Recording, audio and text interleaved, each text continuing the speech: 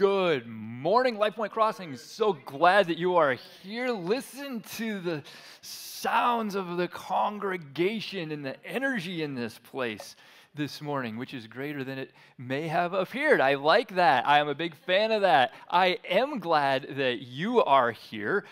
This is week 4 of Meal Kit, and especially after last week, if you were here or if you weren't, we learned some real kinds of nuts and bolts to help you take some ingredients and make them into dinner. And now I just know that you are all doing fantastic. You are chopping, you're cutting, you're sauteing, you're boiling, you're combining, you're taking all sorts of things and making them into wonderful things. I know you are, right? Maybe it's a little bit optimistic of me to suggest that all of us in the span of 3 weeks have gone from the very beginning to incredible growth, okay? Maybe that's a little optimistic, but I also know that we're not all starting at the very beginning. And so wherever you are, I am optimistic, very truly, that even if right now at this moment you're not in the midst of a period of great growth, that at some point you will be, maybe in a couple months, maybe in a couple years, and the kinds of things that we'll talk about today will be able to help and interact with this. Because here's what happens, is you have gone, at least in my mind, for the next 30 minutes, you've gone from knowing just not really much of anything, like not even being sure if you were ever going to be able to do more than just order takeout, to now cooking up dinner like a champ. And you're just very, very amazed at how far you've come in such a short time, and this is really fantastic. In fact, some of you, you're having so much fun, you're cooking up things that aren't even in the meal kit. You're sauteing a hair scrunchie. You broiled some old flip-flops. You boiled an egg timer. What? I know you didn't boil an egg timer. Those are ridiculous examples. But listen, in terms of non-practical, non-helpful things, I have been to seminary, which a lot of was very helpful. But I've been to seminary. If you don't even know what seminary is, that's just like grad school for pastors and Bible theology, all that kind of thing. And I've seen a lot of things. I've talked to a lot of people. I've been through a few stages in my own life. And something that I've seen time after time, again, as well as in my own life, is an incredible thing where when you learn a little bit, it can become very easy to look back and start to be impressed with how far you've come and this bit that you've learned, to the point where maybe it's even hard to continue to look at where you should be going and remembering your goal. And so I don't know if this is why there's a picture of the finished product on the recipe card of every recipe card that comes in a meal kit, but I love that there is a picture of the finished product on the recipe card of every recipe card that comes in the meal kit, because that gives you something to shoot for. That's, you're not just chopping and combining or cooking or whatever. Everything that you're doing, every step should be moving you closer to this picture of what you're after. So it might be really cool to boil an egg timer. Probably not, I don't know. But it's not going to be particularly helpful in reaching your goal, right? And so it's very tragic, but this same thing happens with really just about anything in life, but including certainly Jesus and spirituality and the Bible and all of these things. And where a little bit of knowledge can go terribly, terribly wrong. And in fact, it's really very predictable. When I started seminary, first semester, they had us all take this class, and one of the things they had us do in this class was they had us read this little 40-page booklet that was called A Little Exercise for Young Theologians. Here's basically what this was a warning to those of us who were about to start taking some steps into the heights and depths of Scripture and theology, that it has a way of kind of not making you awesome, but making you a terrible creature who nobody is going to want to be around. And this was such a recognized pattern. This guy wrote a booklet about it, and then the seminary said, yeah, we need to have everyone who steps in here read this right at the start. And this is really, it's that level of a consistent, recognized pattern where instead of just being amazed by God and the wonderful things that you're learning and uncovering about Him, you just kind of get frustrated with everybody else. Like, what's their problem? Why aren't they this impressed? Why did they never care enough to take the time to learn in the first place? And instead of making you awesome, it makes you just kind of like a jerk for Jesus. That's never, of course, the goal. And so it's vital to keep checking your progress against the picture of what it is that you're working toward every step of the way. You know, Satan can use your knowledge every bit as well as he could use your ignorance. It happens too often. And so at each step, you keep going back to the picture of what you're shooting for and remembering your goal, which of course begs the question, so what's the goal? Well, like many things, it's not easy, but it is fairly simple. For today, I'll sum it up as saying the goal is to grow in your love for God so that then overflows into also love for people. Of course, on one level, the picture of that is Jesus himself was the embodiment of truth and love, and he also points to it really fairly explicitly in a very well-known conversation that's recorded in Matthew 22. This will be very familiar to some of you, where, teacher, which is the most important commandment in the law of Moses? It's really a great question, and Jesus replied, well, you must, okay, here it is, love the Lord your God with all of you, all your heart, all your soul, and all your mind. This is the first and greatest commandment. Whatever it is that you're doing for other people, if it isn't born out of some love for God, then it will die with you and them. It has to start with love for God. However, where the person asked, hey, Jesus, what's your one favorite cookie? Jesus says, okay, well, I'm going to reach into that cookie jar. I'm going to grab 2. And so he also says that the second is really even not less important, but equally important, love your neighbor as yourself. The entire law and all the demands of the prophets are based on these 2 commandments. So you can love God with all of your everything, but if at some point that isn't expressed also in love for people, then your dinner is going to miss something that's really, really vital. Like, it's not that big of a deal if you create the perfect glaze and then there's no pork chop for it to go on. Then that's just weird. There's supposed to be a pork chop and your dinner's really missing something. It's not going to be a success. So these are what we call the Great Commandments. And some of you knew that and were very familiar with that before we even brought them up here. They're up here probably a couple of times every year. And so you knew that, you're familiar with that, and you probably would have even guessed that that's what I was going to say. So you're feeling pretty good about that. Maybe some others of you, you didn't know this 2 minutes ago, but now you just learned something. You're like, okay. They ask Jesus, what's the most important commandment? He answers pretty straightforwardly. This is, okay, now I understand. Now we call this the Great Commandment, Matthew 22. All right, good. Well, I just learned something, and you feel pretty good about that. I'm all for feeling good. It completely beats feeling bad. However, feeling good, it's not the goal. And it's amazing the way this is addressed in what we call 1 Corinthians chapter 8. As you may know, 1 Corinthians is a letter written by the person we call the Apostle Paul to the church, the believers in Jesus Christ, in the city called Corinth. And that was a church he'd planted himself. He probably led most of these people to faith in Jesus personally. They knew each other. They had a relationship. And so he's writing and he's answering some questions that they've had. And specifically, the question that he's answering as we pick up here has to do with eating meat that's been offered to idols, which is not something that we have as a situation in our world, in our society. However, he moves from that to something that is extremely relevant to us. And here's what he writes. He says, regarding the question about food that has been offered to idols. He says, yes, we know that we all have knowledge about this issue. So clearly there's been some prior back and forth here. And it seems as though the people in Corinth are banking very heavily on their knowledge that the food that's offered to idols, it's really just like any other food.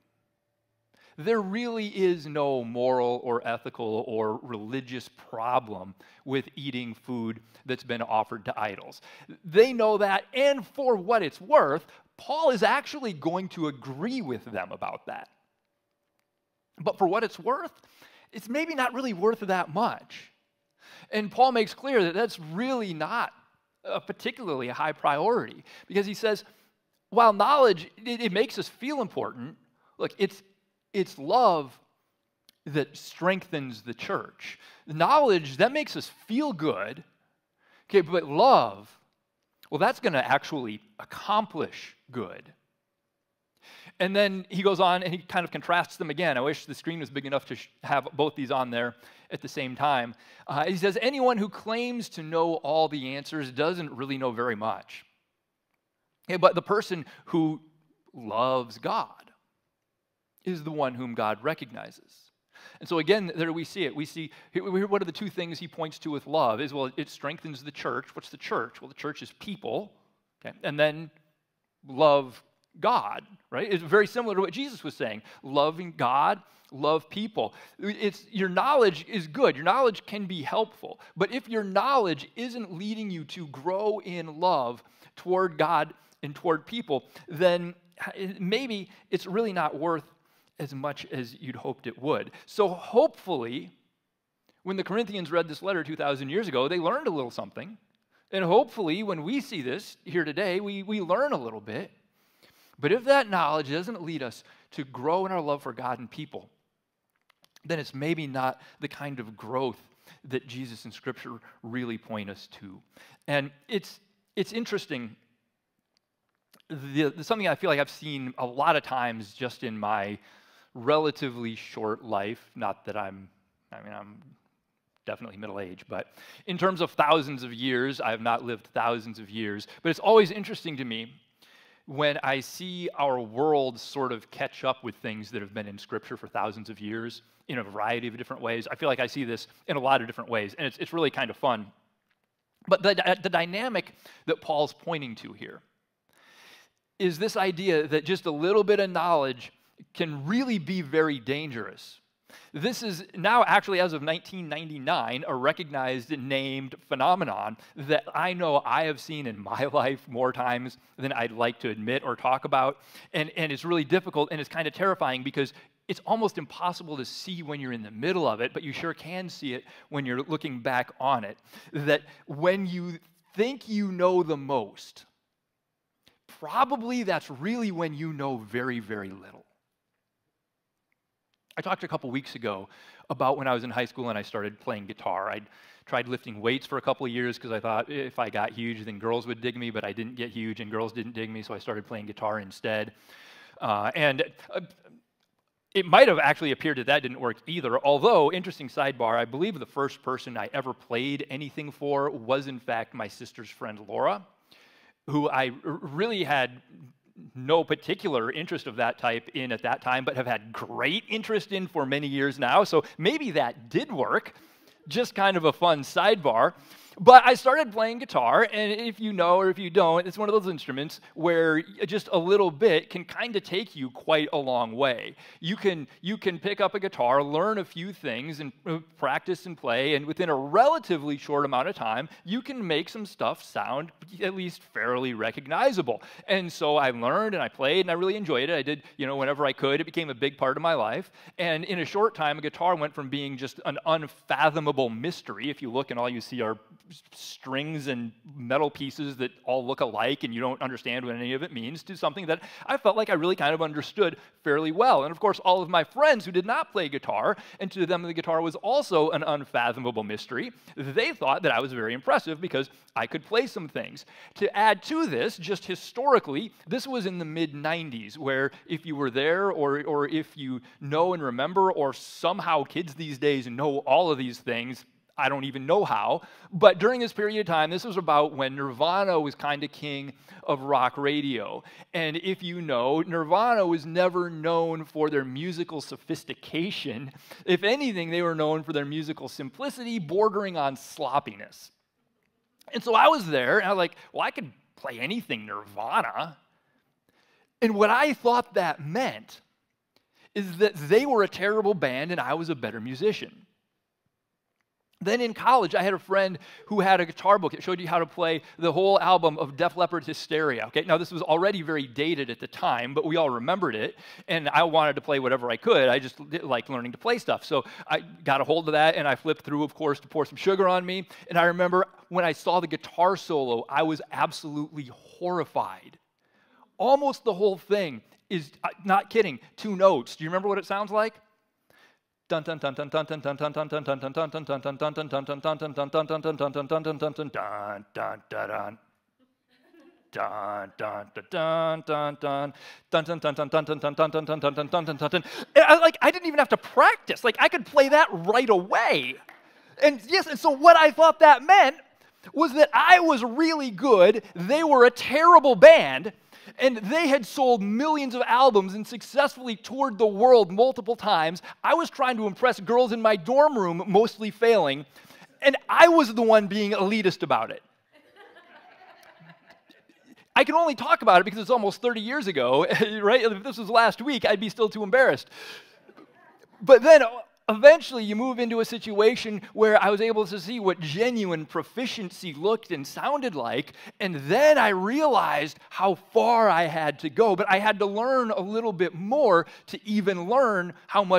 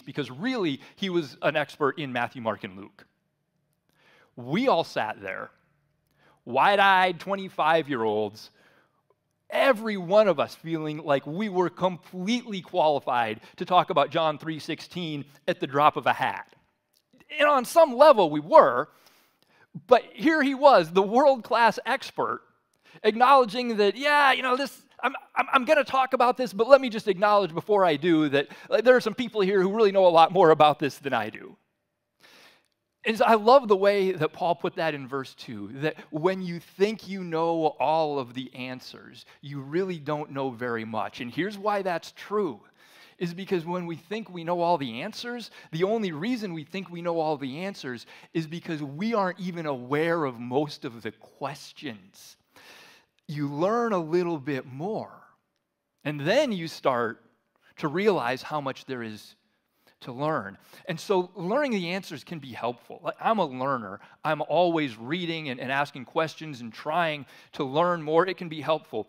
But your goal isn't to be the seminary professor who spends his life answering questions that you didn't even know were questions. And for what it's worth, neither was his.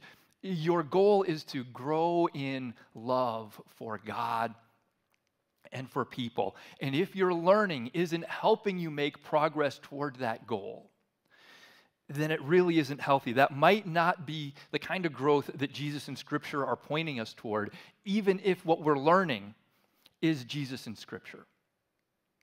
In Ephesians chapter 4, Paul's writing about the church being built up and equipped, and he writes this. He says, "This will continue until we all come to such unity in our faith and knowledge of God's Son that we'll be mature in the Lord, measuring up to the full and complete standard of Christ." Knowledge has a part in maturity. You have to have a certain level of knowledge, a certain amount of knowledge that can be really good, that can be beneficial.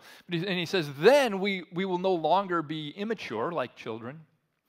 We won't be tossed and blown about by every wind of new teaching. We will not be influenced when people try to trick us with lies so clever they sound like the truth, right? You need to know some things. That's really helpful. But here's what we're going to do. Instead, we will speak the truth, okay, yes, in love, growing, right, what we're talking about. Growing, how and toward what? In every way, in truth and in love, more and more like Christ, who is the head of his body, the church. Truth is part of the goal. Truth is vital. If your love for God, if that God isn't based in truth, then your love for him is going to be horribly misdirected.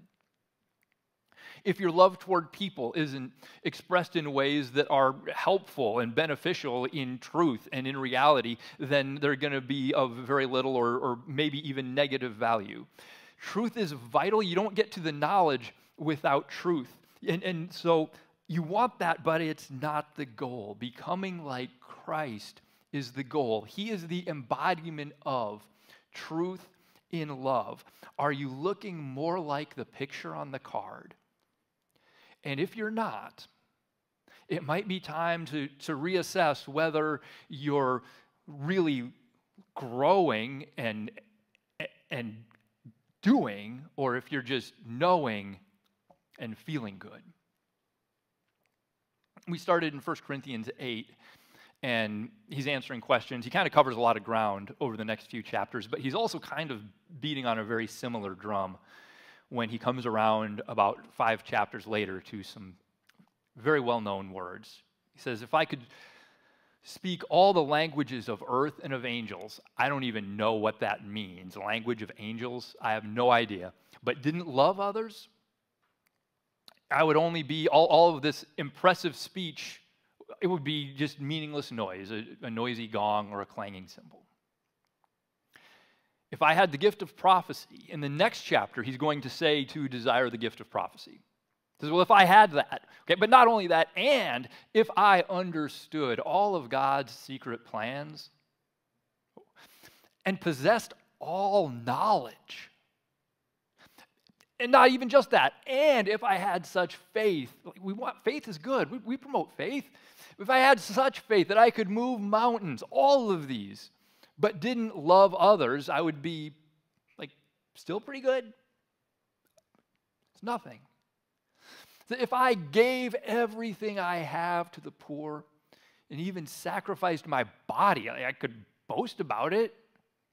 But if I didn't love others, what would I have gained? I would have gained nothing. I hope you're learning. I hope you're growing. And it's hard to grow without learning, but it's easy to learn without growing. And so let's remember the goal is to become more like the picture of Jesus Christ in love for God, overflowing into love for people. Jesus had all knowledge. You know what we remember him for? Because he loved me. and what that meant. All right? Let's pray, guys. Father, thank you so much that Jesus didn't stop with just knowledge, but that he proceeded in love. For me, for everybody here, for anybody and everybody who would ever call on his name. Thank you that not only did he give his life in love for us, but that he gives us that picture to strive for, even in this world, to be more like him, to grow into a picture of truth and love that he has provided for us and that we still see so clearly 2,000 years later here on the other side of the world. And if you're here or watching online, wherever you are, and maybe you've never taken that first step to respond to Jesus' love, that's what it is just responding to his love. The idea of what he did and what he went through and gave up for us, for you, is more than we can go into for this moment in this message. But it was because he loves you. And he came and died and took the just punishment for your sin and wrongdoing so that you could take his righteousness, be adopted as a child of God in his family forever. Listen, if that's you right where you sit or watch, you can say out loud or online, just pray even in your heart and talk to God. He'll hear you say, God, I believe that Jesus Christ came and died and resurrected so I could be forgiven and adopted as a child in your family. Please come into my life. Forgive me and adopt me. Begin to make me into the person you created me to be, and give me the life that you have for me. If you just prayed a prayer like that for the first time, it's not the words or the prayer that saves you. It's you put your faith in Jesus, and God's grace comes to you through that, and that's where you're forgiven and a new spiritual creature. Listen, if the best thing you can do is reach out to myself or to the church in the lobby, or send us a message online, whatever it is, so that we can help guide you down some good first steps that will lead you toward the life that God has for you. For the rest of us, this is probably a message that everybody knew, but is one of the things that is so easy to lose sight of when we're in the process of just whatever it is we're in the process of. Right now, will you, between yourself and the Spirit of God, just commit to following him and to recalibrating your life and your growth, not away from learning, but not toward learning, but toward becoming, toward allowing him to transform you into the person who he's created you to be, which is someone who looks a lot more like Jesus. Father, we ask that you would be powerfully at work in each one of us here today. Indeed, conforming us, changing us, transforming us from the people who we can be or can make ourselves into the person who you would make us into, which is that image of Jesus Christ. In Jesus' name, amen.